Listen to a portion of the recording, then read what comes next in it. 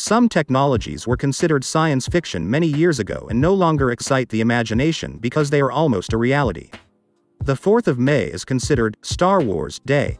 This is a famous series of fantastic movies, the first of which appeared back in the late 1970s. Since then, 3 official film trilogies and several spin-offs have been released. Why the 4th of May? Well, simply, the main expression from the films that the main characters use is, "May the Force be with you." This expression is consonant with the way that you seem to say, "May the 4th of May." Let's imagine the top technologies from the Star Wars movie that are already being brought to life or will soon become a reality.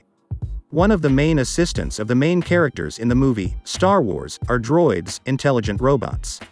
They are also involved as combat units, which are designed for warfare. Although artificial intelligence is still developing and scientists are still working on it, still, robotics has stepped far ahead in recent years. Be with you. The film series shows a lot of fantastic technology, but some of it is already a reality or is being actively researched. The Boston Dynamics robots, especially the 4-legged ones, are worth mentioning.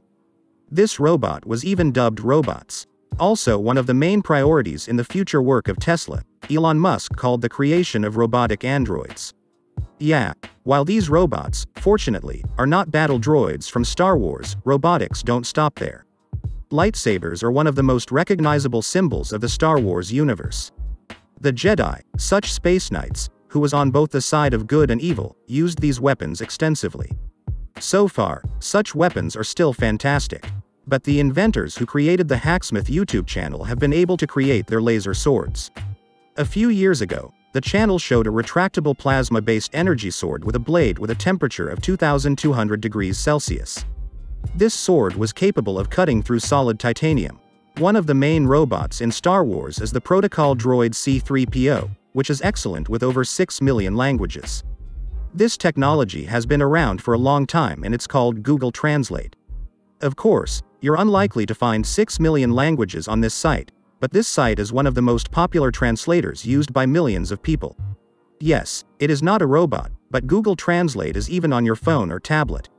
In the first part of the Star Wars film trilogy, the main characters Luke Skywalker and Obi-Wan Kenobi leave the planet Tatooine in a commercial spaceship. This flight cost them 17,000 credits. Private spaceflight is already practically available to many people. We are talking about space tourism, the services which are already offered by several companies. Although these spaceships will not take you to another galaxy, or even leave the solar system, you can still visit space.